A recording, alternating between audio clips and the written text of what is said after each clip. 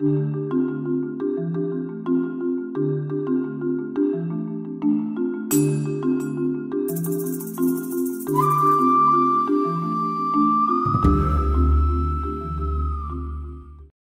Australian government is worried because, of course, it has a subservient and sycophantic relationship to the US.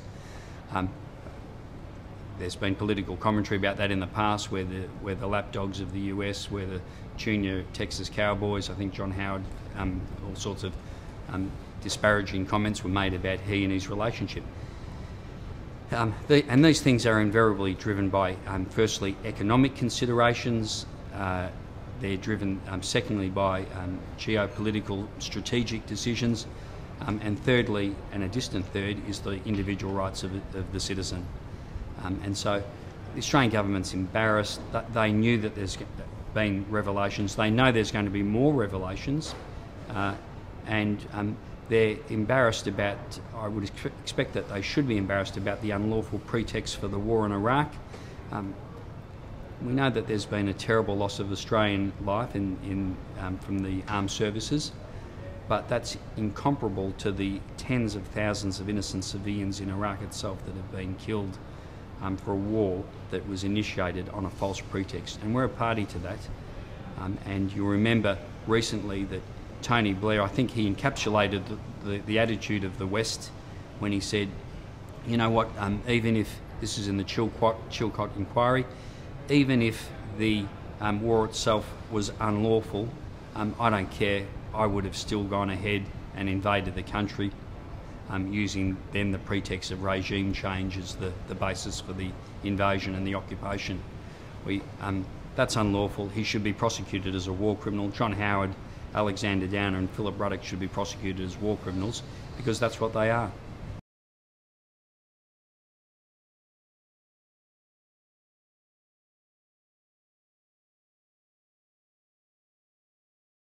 It's amazing, isn't it? There's an investigation in the UK, but in Australia there's such a marginal difference in the political spectrum now between the two mainstream political parties that they're trying to outbid each other for the centre, and so they're both hand in glove in the war in Iraq, and they don't want to be criticised.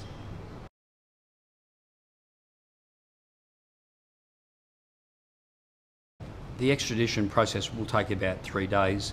The judge will make, we expect, a quick decision because of the controversy and the public interest in the case, but then inevitably there will be an appeal process. The Swedish and the UK governments will appeal an adverse finding, and conversely will appeal if he's extradited. Because we all know the main game in this extradition proceeding, it's not what's going to happen in Sweden. Whether the case against him is meritorious or not, that's not the main game. The main game is the US. And where we have senior Republican politicians calling for his assassination, execution, detention in Guantanamo Bay, how can he get a fair trial process in the US? We know that many academics and other people who've studied the Assange case and the Daniel Ellsberg case, the Pentagon Papers case, see it on all fours with each other. And they know that it's a First Amendment, freedom of speech type case. And they know, I think the Congress Research Service has been asked to investigate whether Assange has been involved in any criminal activity, and they can't identify anything. So the only way that they can link him with offending is through Bradley Manning, the person who originally obtained the material and then distributed it. So if they can establish a conspiracy between Manning and Assange, then they can charge him. But there's simply no evidence of a conspiracy. So we say that there's no basis for him to be extradited to the US. But it's not a simple question of an analysis of the law. It's all those other factors that come into play, the politics, the economics and other factors that will seem to take a primary position over the rule of law.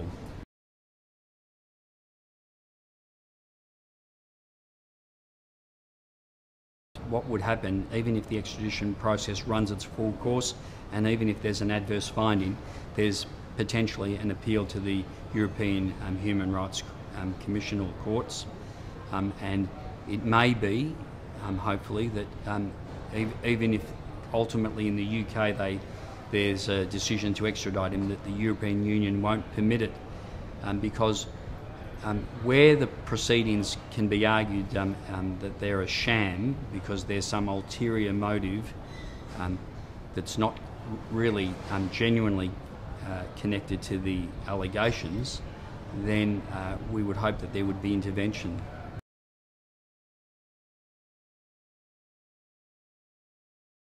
The Australian public has a critically important role. We're in interesting times to see the development of mass movements throughout the world, everywhere, not just controversially in Tunisia or Egypt or Jordan, everywhere. Because now people are saying, we don't want our governments to mislead us, we don't want our governments to be dishonest, we don't want our governments to treat us like we're not worthy of an intellectual understanding of the processes. We want to be treated respectfully and on an intellectual basis. And so the public should be saying to their politicians, you should insist that he be brought home. He's an Australian citizen. You can't abrogate your responsibilities to him. You need to protect him. You need to stand up and show some fortitude and stop being so spineless in your attitude. Now, politicians, being generally speaking, as fickle as they are, they'll be worried about repercussions electorally, and we saw it in the David Hicks case critically, where David Hicks was portrayed as someone that he wasn't. The worst of the worst in Guantanamo Bay that had to be prosecuted first. Well, we knew that that was just a nonsense and a sham. They did the same in the Jack Thomas case, where they portrayed him as Osama bin Laden's white boy in Australia. That was a nonsense, never capable of any vindication, and Jack Thomas was exonerated completely. David Hicks, it was now seen to be the inconsequential figure that he truly is. And so there was a groundswell of support in both of those cases. It took a long time, but I think these things build on each other, and I think you can see by the number of people here tonight, this has really resonated within the Australian community.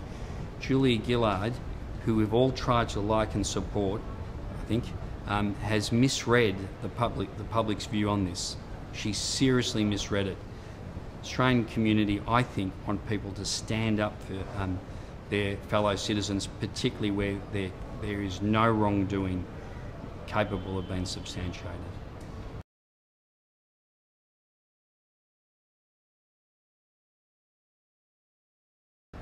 Yes, that's an interesting question. Politically, you wouldn't have much confidence in the government. You wouldn't want them to simply capitulate in the way that they have previously. But we've got a protocol in place that says we will not extradite to a country where there's a risk of capital punishment or execution. If they say that Assange has been involved in an act of espionage, or that he's infringed US security, national security interest, and he's at risk of execution, then the Australian government could not extradite him. And I think they would be acting unlawfully if they allowed that to occur. So we want him brought home, and we want him protected.